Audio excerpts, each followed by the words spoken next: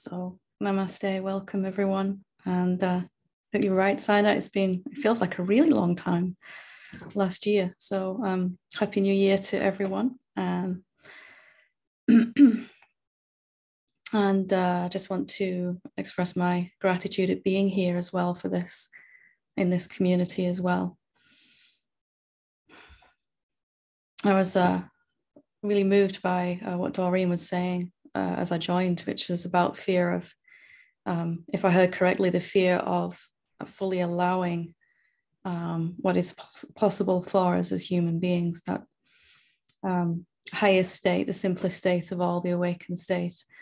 And it touched a chord in me that I remember when the desire became stronger than the fear, and it wasn't that way around for a long time. The fear was definitely greater, and then the desire just became greater and greater. And eventually, no matter how strong the fear, there's something that bursts through, isn't there? And if you are kind of resonating with these words, that desire is everything. The desire to experience whatever we can experience as a human being. I think we're naturally curious by nature as human beings, and spirituality perhaps then becomes about exploring our curiosity rather than trying to reach some goal or some end point in our evolution. And there's two pieces of writing that I want to share with you, which you've probably heard before, but they were pieces of writing that just absolutely lit this fire of desire inside me, and I want to share them with you. You've probably heard them before anyway, but just in case, and even if you have, I'm going to read it anyway because I love reading it. This first one is from the Ashtavakra Gita, and it is the chapter called My Own Splendor. And it says, with the pincers of truth, I have plucked from the dark corners of my heart the thorn of many judgments. I sit in my own splendor. Wealth or pleasure, duty or discrimination, duality or non-duality, what are they to me? What is yesterday, tomorrow, or today? What is space or eternity? I sit in my own radiance. What is the self or the not self? What is thinking or not thinking? What is good or evil? I sit in my own splendor. I sit in my own radiance, and I have no fear. Waking, dreaming, sleeping, what are they to me? Or even ecstasy? What is far or near, outside or inside, gross or subtle? I sit in my own splendor. Dissolving the mind, or the highest meditation, the world and all its works, life or death, what are they to me?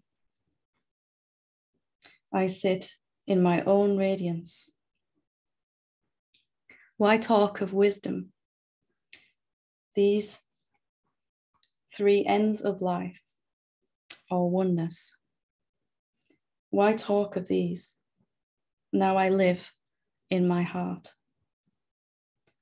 And when I first heard those words, read those words, and then heard them later, there was just this intense desire. And that's the idea behind a good scripture, isn't it? That something bursts forth from that. I have to know that place where even ecstasy doesn't matter, where even the world and all that it could give me is not valued more than this.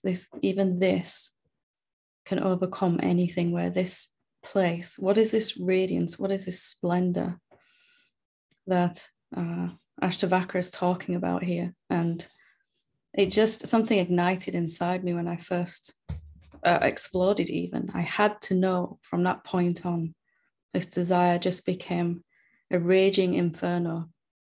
And I didn't care what mind was saying at that point. I didn't care what the fear was behind holding, or seemingly holding me back. And I hope when you hear those kind of words as well, it's like, what is that place? Where is that place inside us that is so radiant, so wonderful, so splendid, that someone could write such words which would ignite such passion and desire to kind of experience that. I want to read these words by Rumi as well. It's very short, but again, after reading these words, just something inside, and you've probably heard them before, but let's listen again. That when hearing them, something just changes inside, and I'd ask you to just let these words fuel that desire, that all-consuming, raging inferno. So Rumi says, out beyond ideas of wrongdoing and right doing, there is a field. I'll meet you there. When the soul lies down in that grass, the world is too full to talk about. Ideas, language, even the phrase each other doesn't make any sense. And that's an extract from a longer part of a poem. But when I heard those words the first time, I had to know what it was like for the soul to lie down in that grass. You know, what is he talking about? What is he talking about? Can you feel, hopefully as I'm talking, something getting really, really excited, inspired, alive, passionate? And can you just allow that a little bit more today than you did yesterday? This all-consuming desire to know that field and to lie down in that grass. What does that even mean, really? Out beyond the ideas of wrongdoing and right doing, beyond the opposites, beyond duality and non-duality as concepts. And even out beyond any ideas that it's a hard place to reach, that there's some reason why you can't reach it, or that you're not worthy of it.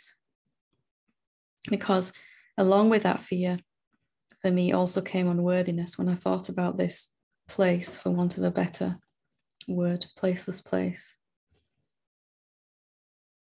That desire eventually transcends all of these obstacles that we think we're not ready, that we think we're not worthy, that we think it's going to cost us too much, that we think we won't be able to interact in the world afterwards, or even care about the world, or that we won't be able to hold down our job once we've lied down in the grass,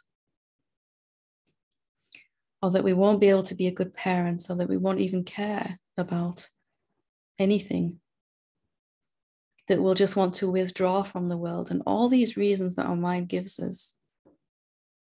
And when that desire becomes strong enough, where you have to know, you have to lie down in that grass, no matter what. And there's a kind of a, whatever it takes comes into our heart, then there's nothing that can stop you from that point. It has to be, it has to happen. You could even say that the soul has already lied down at that point, perhaps just hasn't realized yet. It certainly was like that for me. And why would you want to lie down in that grass? You know, what is the benefit of that?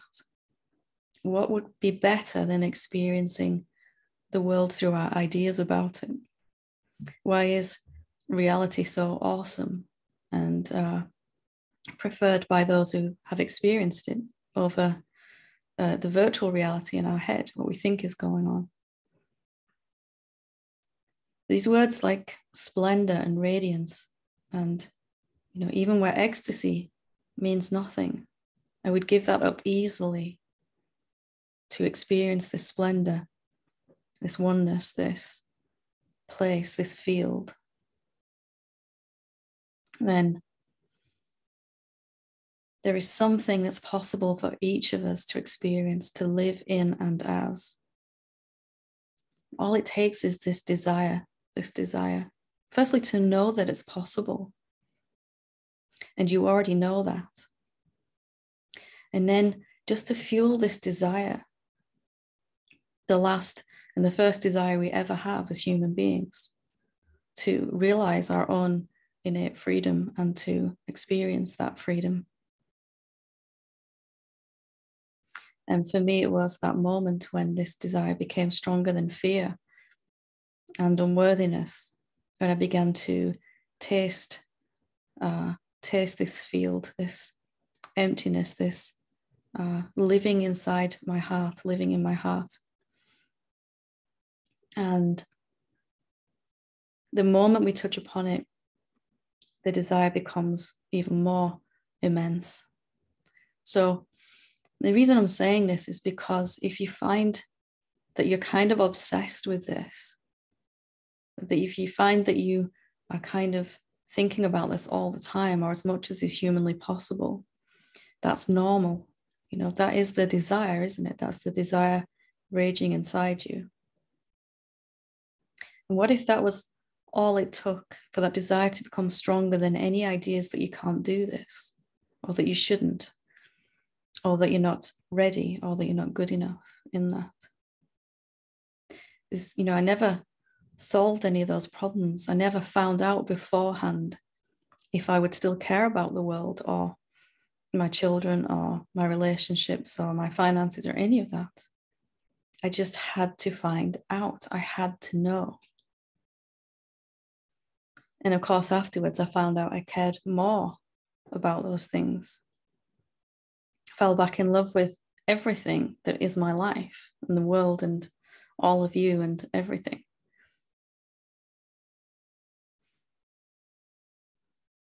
So what else do you need to get in order before you experience this? Do you really need guarantees? Your mind says, yes, but we shouldn't do this until we know it's safe. And we shouldn't do this until we know that we're worthy. But you can never reach the end of that. You can only experience it and see that you're already ready, free, worthy, whole and complete. In this field, this place before ideas, this heart space, this being, this oneness will totally change and transform your whole existence. It will right every wrong and heal every hurt and solve every issue that you've got going on right now. So don't wait for anything. Don't wait to experience this. There is no how to experience this, only desire. I want this. I have to. I have to. And I only have words really to kind of communicate with, but hopefully you can feel the strength and the passion in that word have. I have to. There's no other option for me now. There is nothing that will satisfy my soul other than lying down in the grass. And when I lie down in the grass, I might get back up again once or twice, but I will go lie back down again as soon as I realize, I might have done that a few times. But what if there's nothing stopping you other than that? What if there's nothing stopping you other than mind's ideas about why you shouldn't do it now? Intense desire, intense curiosity, passion is a portal, a doorway that will open up this awakened state for you. mean, it's kind of my role here, isn't it, to kind of ignite this passion. And that's what I'm doing right now. That there is something so amazing, so extraordinary, so profound that we can experience as human beings, and is also completely ordinary, always been here, and always been what you already are.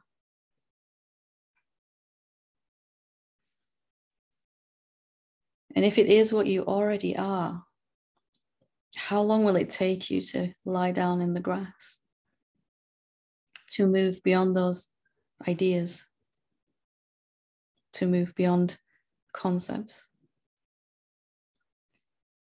I discovered that there was a world of experience beyond concepts, beyond thoughts, that thought could never really touch, because it was a kind of filter dimming down my experience, my enjoyment, my passion, and all of that. And once I recognized there was something else to experience, this desire just became really, really strong. So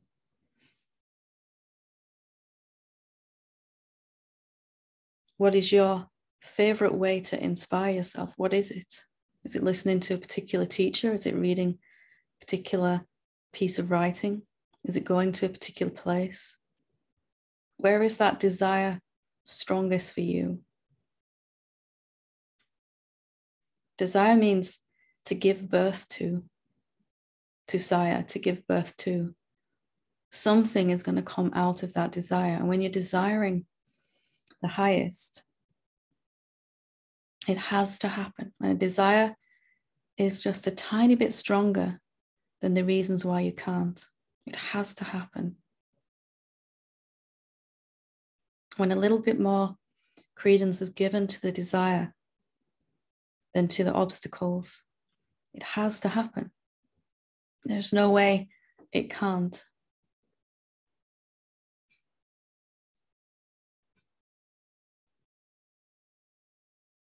And Rumi and Ashtavakra and the Ribhu Gita, the Bhagavad Gita, all the classic scriptures, Avadut Gita, there's so many of them, are all amazing ways to fuel that desire, aren't they?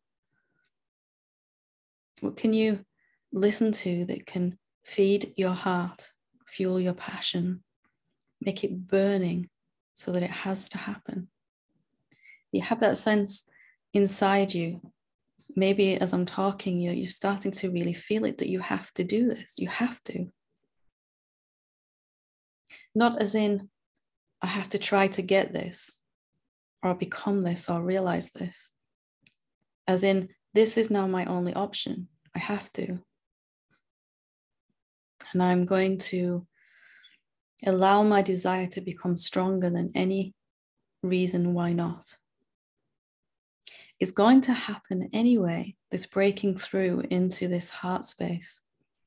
It's just a matter of how much we're resisting it. It cannot be stopped, because the desire of the heart to realize its own freedom has to be fulfilled.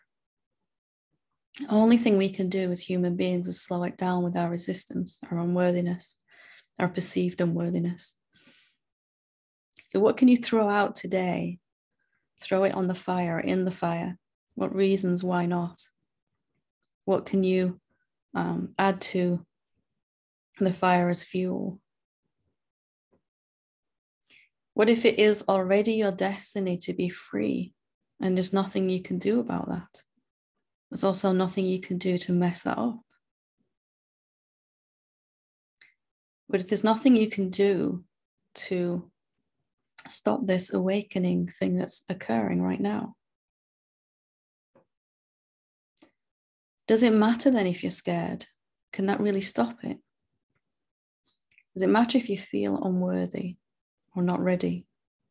Can that really stop it? Only if you say it can. There's this myth that went around my mind for such a long time that awakened beings have finally managed to break through the fear to reach worthiness and all of that before they woke up. And it's just not so. They just went ahead anyway.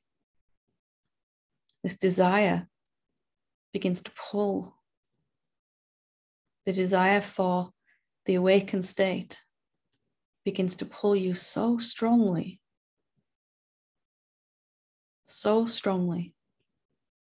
that it becomes all that matters.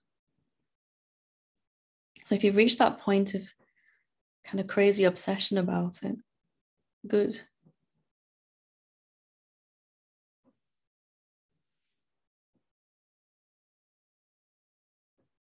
There is absolutely no experience on this planet, even if we went up into space and went out into the universe, that would match how it feels to be yourself. There's just nothing that can touch that, come even close. But then, of course, being that authentic self that you are, the state of freedom that you already are, you tend to have one of the best human experiences anyway. You can have it all. A life of passion and purpose and wonder and awe and joy, of peace and clarity and wisdom, compassion. So what's your reason why it's not going to happen? What's your mind saying? And are you going to listen? Or are you going to fuel this desire? Don't you want to know what it's like to lie down in that grass?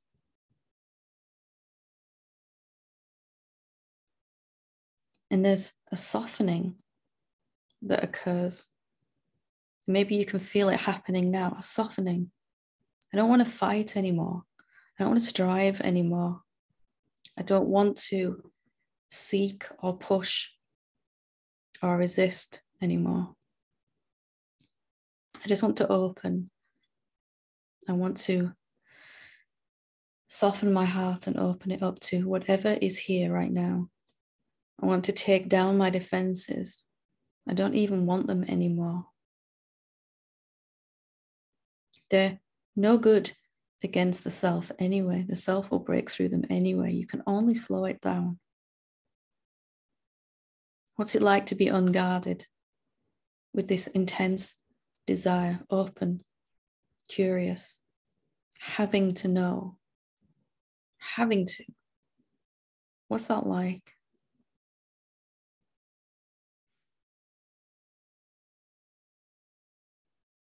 There is an immensity and an intensity that is you, that is all of this. All of this is what you are.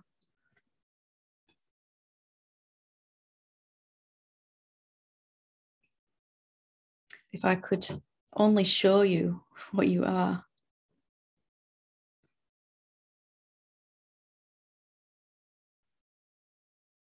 But I only have words, so hopefully these words have planted a seed in your heart.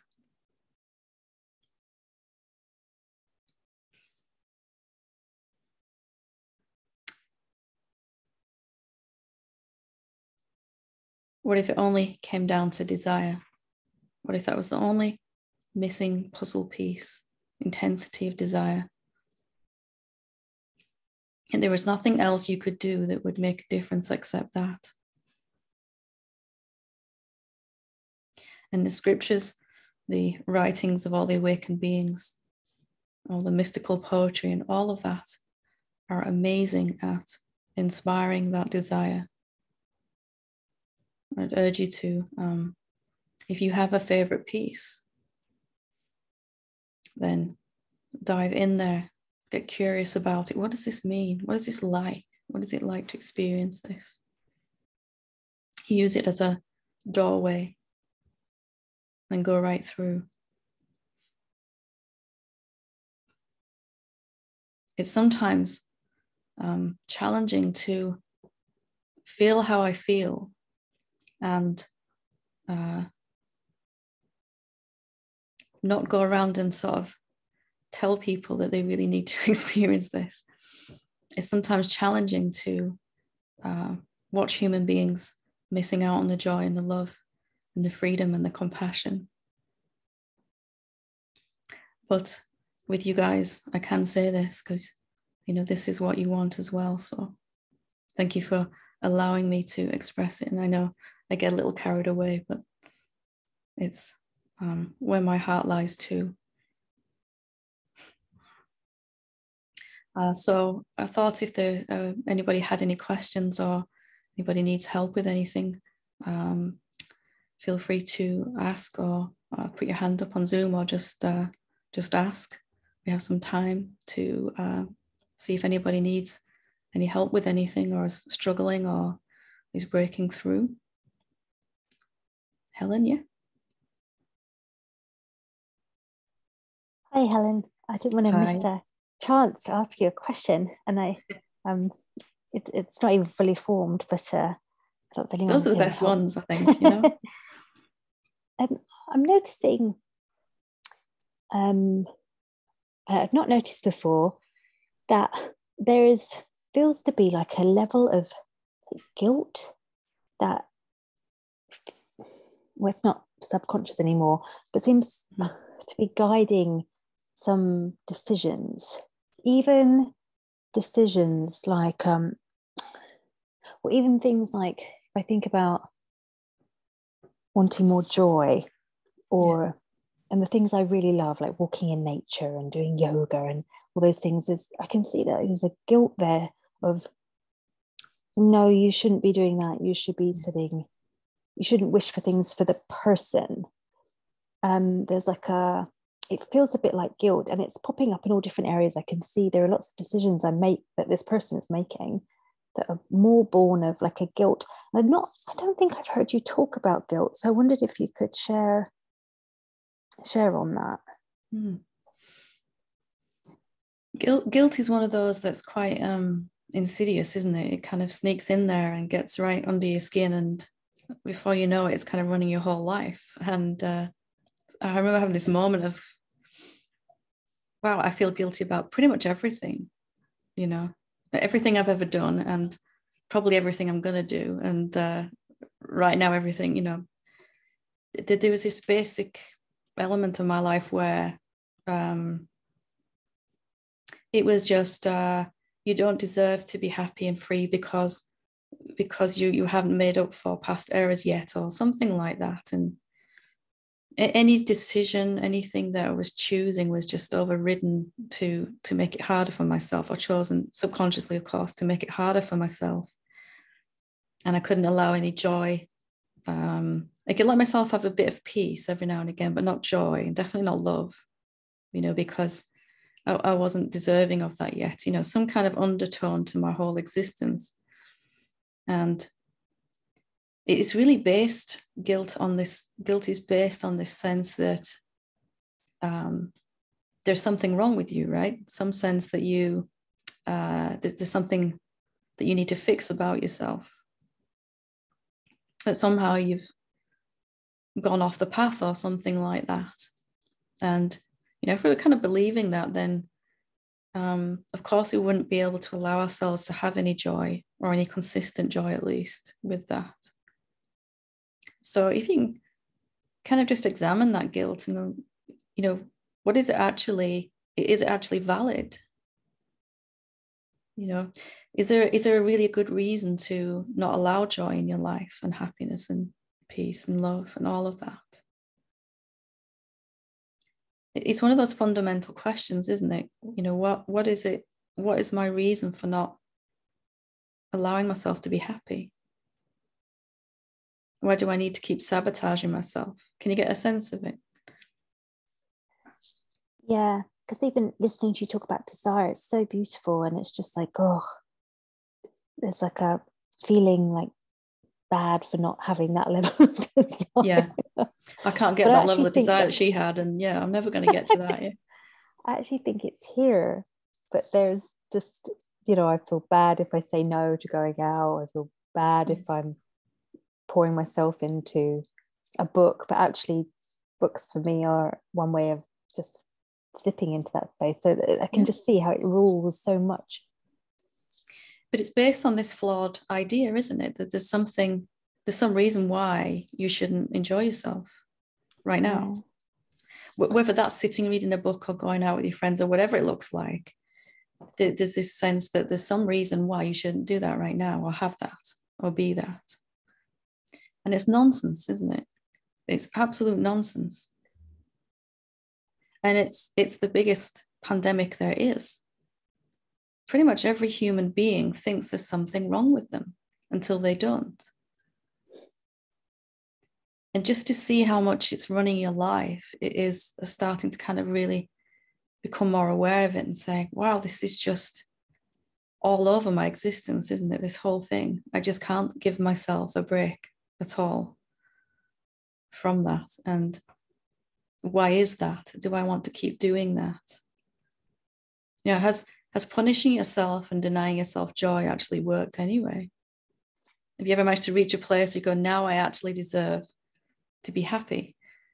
Is there such a place where you're ever going to reach where mind finally says, okay, now you've suffered enough. You can dive into freedom now?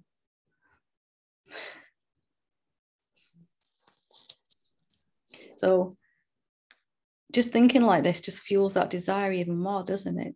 What the mind is trying to do to reach a point where you feel able to accept this, it's never going to happen.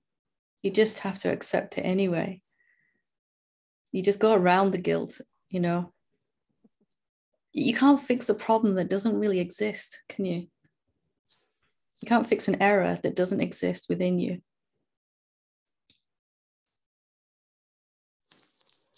Can't hear these things enough, or enough times, you know. It's amazing. Yeah.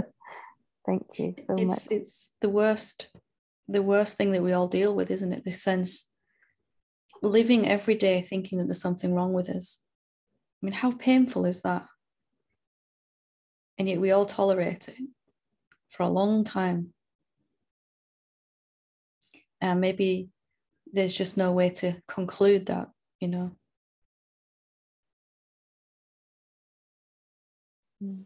Does your feeling guilty help anyone else?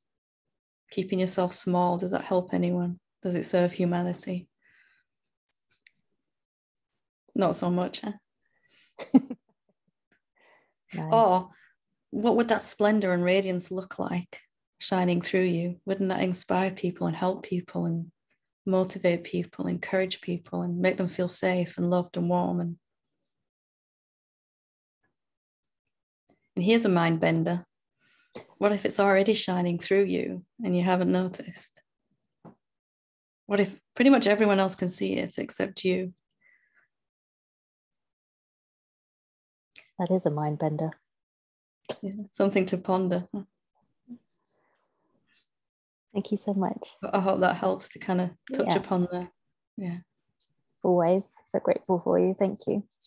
Eventually you just step out of trying to fix that and you go over here where you're already happy.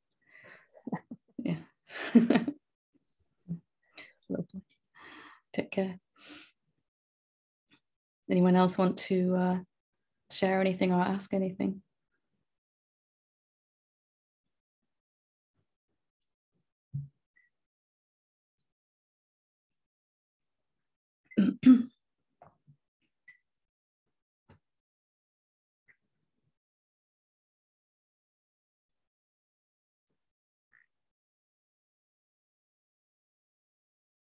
Is anyone struggling with anything? Or has anyone broken through something? I love hearing about your successes too.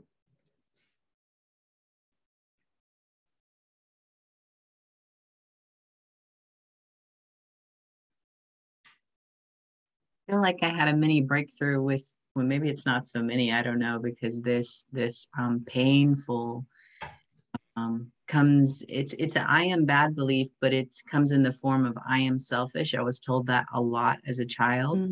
You're so selfish. And I was realizing there's a certain scenario cropping up in my life where I was like, oh, I think I'm being selfish. And then I was realizing there maybe that program's running. And then so your poem, which Rumi has always touched me. Rumi does something to my heart, my soul is just, And so, where it says out beyond the wrongdoings and the right doings, there's a field and I'll meet you there. And I was really in that part where you're in the field, you're laying in the grass, and it's like you just took me there and I was merging with the whole field as if I am the field. And then all of a sudden it came to me that I'm neither selfish nor not selfish. It's just like the out beyond the right and the wrong. So out beyond the selfish and the not selfish, I'm just the field. And so then all the tears were coming of a recognition of, just this, what I am as the field. And so I feel like that was a breakthrough of sorts. Because these are opposites, aren't they? Concepts that we hold on to in spirituality. I'm selfish and I need to be selfless. Yes. I strive. Like I'm bad. Oh, that person volunteers and they give so much of their time, and I get paid to do this. And so, I'm not as giving. And so then I was totally judging myself, like I'm not that giving. And then that feels really icky, super yucky. And I've met I was getting really down on myself until it was almost like a meditation. I felt like it was a meditation with that whole Rumi poetry, and that's what it felt like for me. It's like those four words, I'll meet you there. It's like, what does that cost me? It costs me these ideas of right and wrong and selfless and selfish and good and bad and all of that, doesn't it? And that seems like a high price to pay at first until you go, no, actually it's not really, what's out beyond those ideas. And I think one of the traps of a spiritual path is this desire to become selfless from this idea that we're selfish. Exactly. Because you buy that idea, I'm selfish, you've got a whole, trying to get somewhere going on again, haven't you? Yeah. It's like when you bite into the one, you're biting into both. Like they're two sides of the same coin. And as long as you want one side, it's like a package deal. And another breakthrough that I had was, it just felt like this infusion of the desire that you were speaking of it as an inferno. And there was these images of, certain times in my life and ways of being, and that I was just like, kind of let it burn. And I was feeling, and didn't you feel great when you were doing that? It was growing. Didn't you feel every time you felt unbridled desire, just unlimited desire, where you've just really, really been on fire? You feel amazing. And it's intense, like you said. You said it perfectly. It's intense, and it just wants to, I don't know, it definitely wants to go beyond this border of the skin. It wants to just fill up as much space as it can fill up. So I thank you for that, Helen. It's always a treat to have you, though. Always. Oh, so love it. So love it. Thank you for sharing that, Sign. I appreciate it. Wonderful. Lovely. Anyone else want to share or ask anything? Are we all bursting with desire? It's too simple, isn't it? Just all I have to do is want this more than I'm scared of it. And it took me a long time to figure that out. If anybody wants to share anything, I should have brought my Rumi book with me tonight. We could have dived into some more. Hi. I was just trying to log on a different device so I could share. I love the giraffe. I have to say, I love the giraffe. Oh, yeah, I can't even. Let me see. Turn on my. It's okay. It's fine. So when I was 7, I did have this deep yearning for a teacher and for spiritual guidance, and it was so intense. And I started to consider, perhaps I'm causing pain for no reason. So I considered it for I don't know how long, a while, and I guess at the time I didn't know how to connect and ask correctly. It took me a while to learn how to ask properly, effectively. So I stopped it intentionally. And I also, I had a few years later, it just happened to happen. I had a handwriting analysis from a friend of a friend, and they said I don't dream. And what that means is that I don't, I've sort of cut off that dreaming and hoping for things. And I feel like that is still part of my experience. I'm good at being practical, but I'm also been opening up to more joy, but it's also been bringing up all this sort of worldly joy stuff too, which is a distraction. So I'm not really sure how to think about that yet. Even if you're enjoying yourself doing worldly stuff, no, you're still enjoying yourself. Like in meditation today, I just started imagining going on a camping trip and having a nice time with a family that had no faces. It was just, I didn't even know what we looked like. You know what I mean? But you were happy, right? You were happy. It was pleasant. Yeah. And I knew I was daydreaming. I was conscious of the fact, but I just chose to just go with it.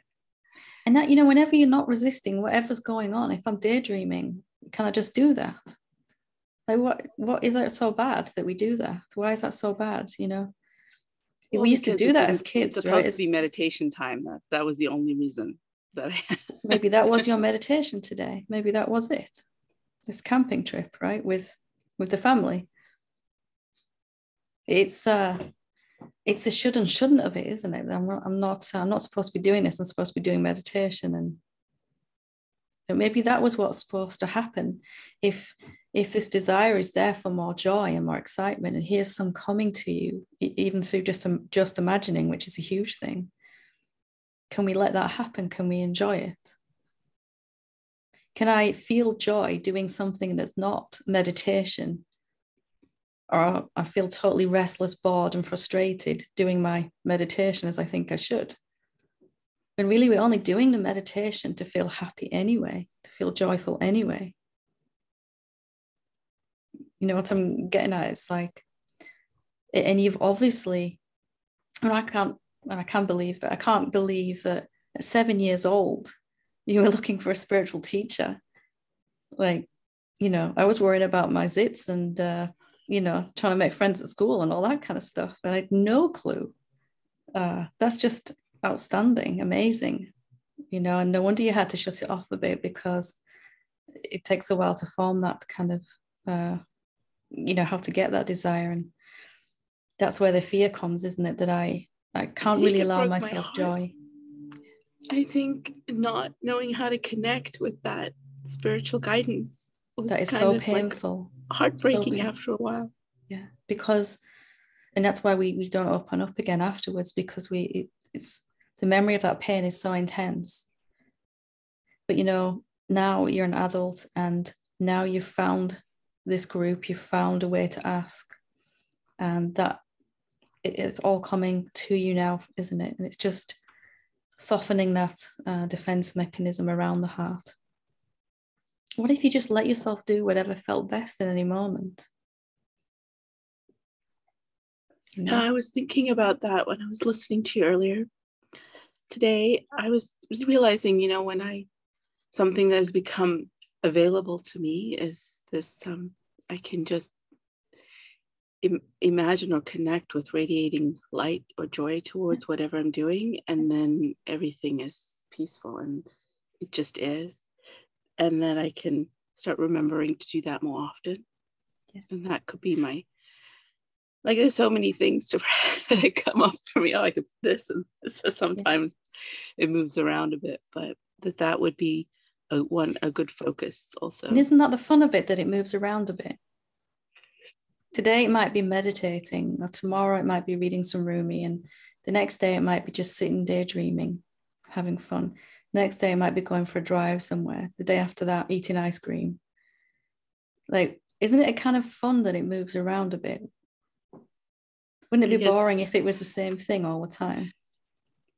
It's funny. I mean, in many ways, my life has been that simple, and I can be, but then there's this worry that I'm not doing things in the practical world.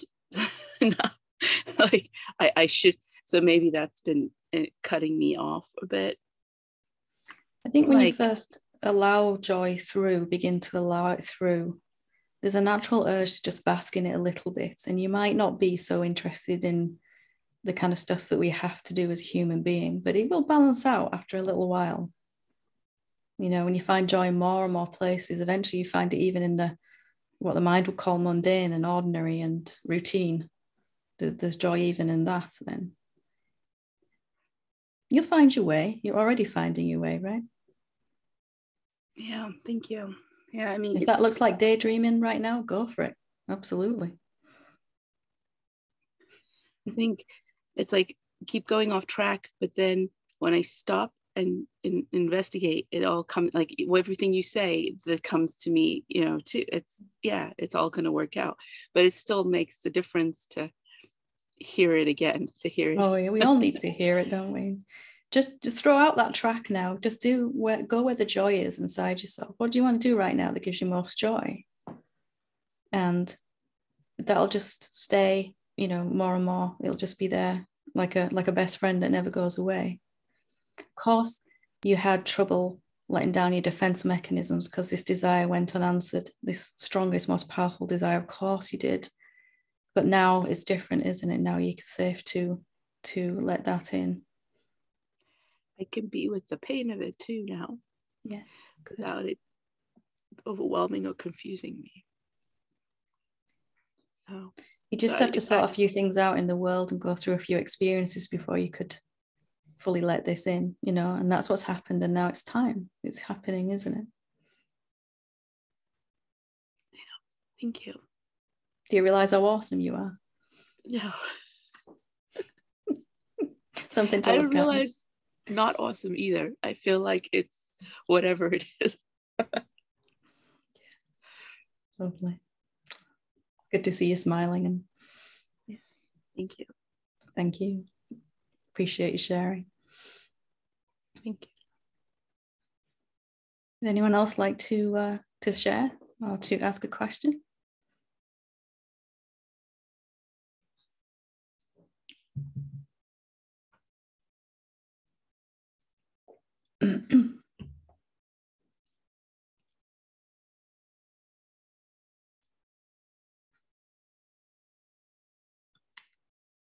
If we feel we want to, we can just spend a few moments in the quiet and the silence. Might be a nice thing to do right now. Or whatever brings you joy, we can do that right now. Peace. Let's just take a few moments just to really be here and center ourselves in this moment together here. Such a powerful group.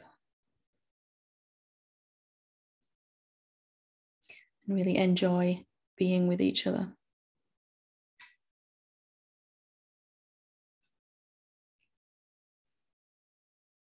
Maybe we can let down some defenses around our heart a bit more, if we feel ready.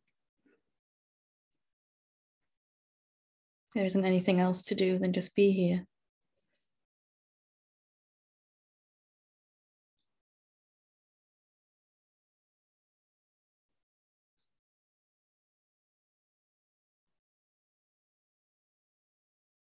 Just allowing the silence the quietness to refresh you and uplift you.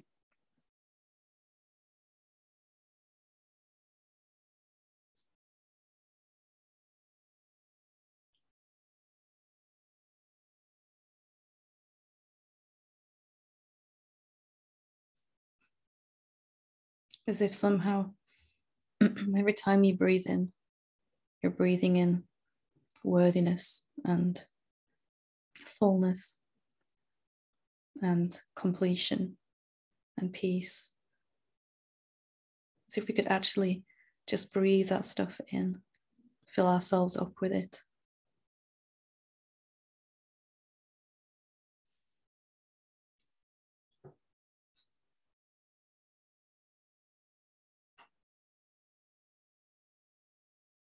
And every time we exhale, we can just soften our defenses.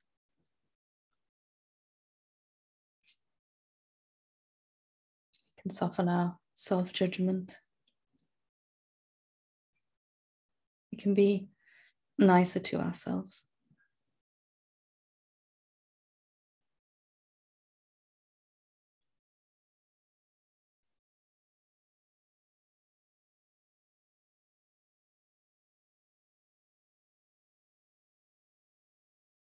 What if you are already radiant? What if you are that splendor? What if you are the field? And we're all just lying down in that grass together now.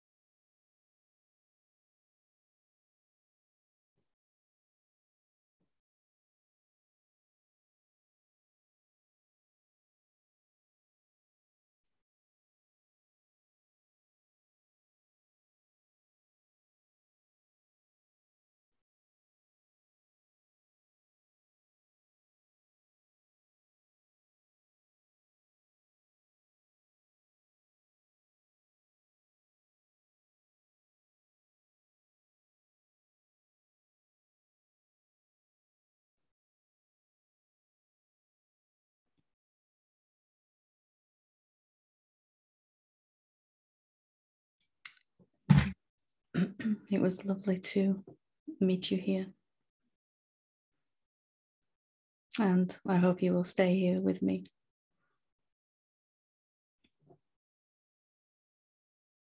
Thank you, Saina. I will hand the mic back to you.